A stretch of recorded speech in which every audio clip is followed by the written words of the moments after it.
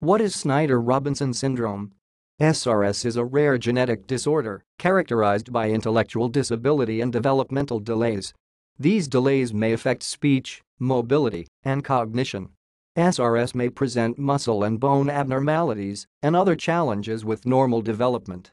Many people with SRS are thin and have low muscle mass. SRS causes skeletal problems, particularly osteoporosis. Neurological problems are common, including seizures that begin in childhood.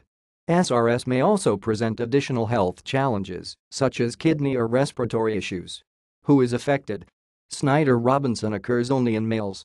It is associated with alterations or mutations of the SMS gene on the X chromosome.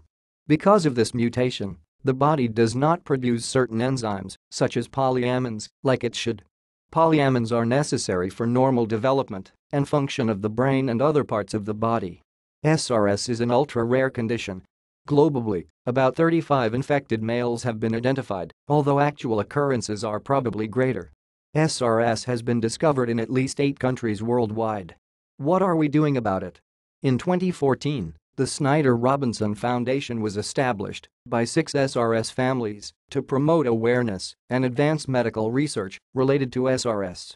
The foundation held its inaugural conference in 2015 and raised enough funds for its first medical research fellowship in 2016.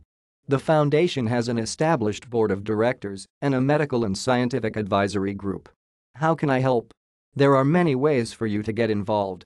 Donations to the Snyder-Robinson Foundation help to fund scientific research, medical advancements, and therapy options for Snyder-Robinson syndrome.